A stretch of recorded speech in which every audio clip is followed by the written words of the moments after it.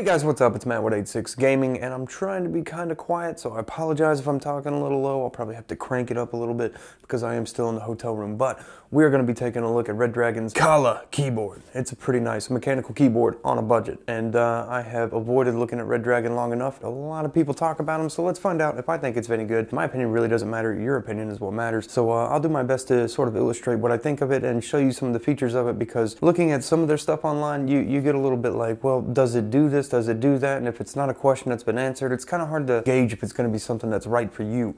But it comes with some neat stuff that I've actually not seen a budget keyboard come with, and that's something that's definitely worth mentioning. So let's go ahead and take a look at it. We'll roll through it, show some of the pictures of it, show some of the shots of it, and be able to kind of really get an idea of what it looks like, what it is, what it reacts like, do a sound test comparison with other keyboards as well, and show you something, again, that's really neat that you just don't really see in budget keyboards, and big props to Redragon for that, because I really like what I see here.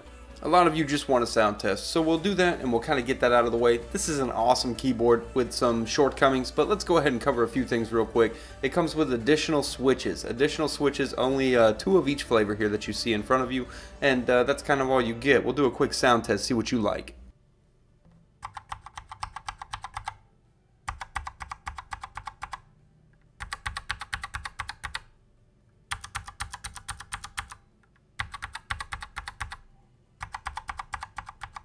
Now let's do a quick keyboard sound test.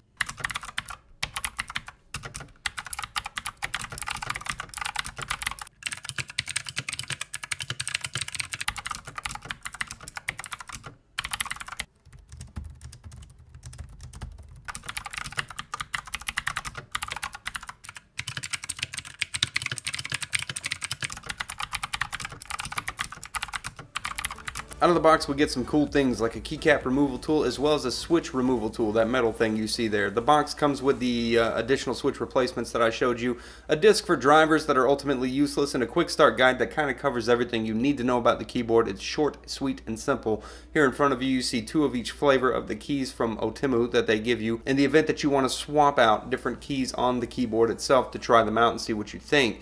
Additionally, we get the keycap removal tool here as well as the switch replacement tool here, and these are useful features. This is neat. This is just something you don't see in a keyboard at this price, the ability to take out the switch and kind of change them out. So if you decided to go with different switches in the future, you could simply take the keycap off, take the switch removal tool, carefully remove it. Now be very careful not to bend any of the prongs or damage the PCB on the keyboard itself. It's cool they give this to you, but just be very careful and make sure you line it up so that you're not bending the prong on the bottom to put it back in, and you're good to go. You've now inserted a new keycap to try out.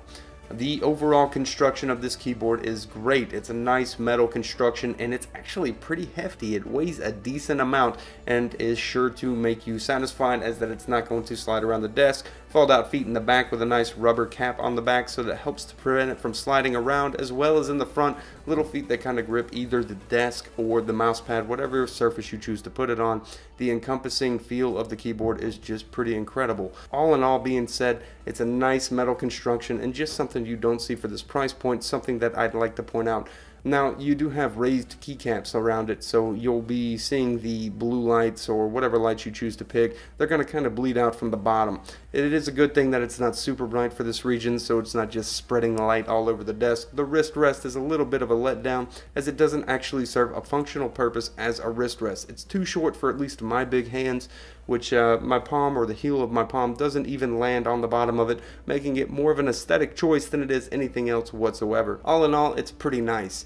And here we go with a gold-plated USB connector and a braided cable. That's something that's a nice inclusion for something, especially at this low price point, with all the features it packs. We use Otemu Blue switches. That's the natural flavor of the keyboard. That is the native switch for this keyboard. It comes with Otemu Blue, and they're very nice. I like the way they sound, if you heard in the sound test earlier, and it is packed full of features. You have tons of lighting features using function and any of the insert, delete, home, end, page up, page down. You can change through about 3 to 4 different features on each one, as well as pick your own colors. You can adjust the lights up and down using the up and down arrows and the function button, of course, and you can adjust the speed and direction using the left and right arrow keys on the keyboard itself. There are tons of different features on this keyboard that you just don't see for this price, and it is definitely something that is worth mentioning, because out of all the keyboards I've seen, this one really covers a lot of ground in the mechanical keyboard market at the lower budget spectrum, and that just really fills the void of what's missing on other budget mechanical keyboards. Now, Otemu switches have grown on me, and that makes this really easy to decide that I really like everything that it has to offer, all the features and everything. Now, really quickly, we're going to enhance the speed here so we can get through this quickly to kind of show you some of the lighting features it has, because I did want to cover them all, but I didn't want this to be a 20-minute video on all the different lighting features that it features. So we'll just do this real quick. Enjoy your watch here, and we'll move on and cover a few more things and be done with the video. Hopefully it was something that was insightful for you and showed you a little bit about the keyboard itself.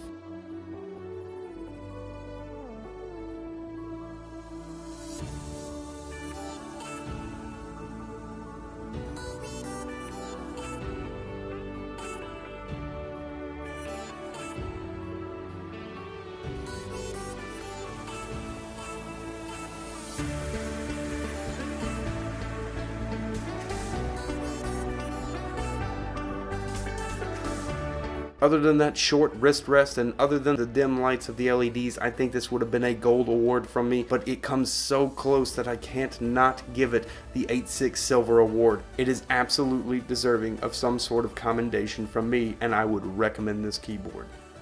Well, anyways, guys, I hope you found that somewhat insightful. I hope it was enjoyable, and I hope to God to be back in my office sometime soon in the near future. Have any questions, anything I missed, leave it down below. I'll try to get back with you. I try to do my best to get back with everybody when I see a comment posted. Have a great day, night, whatever it is. Take care.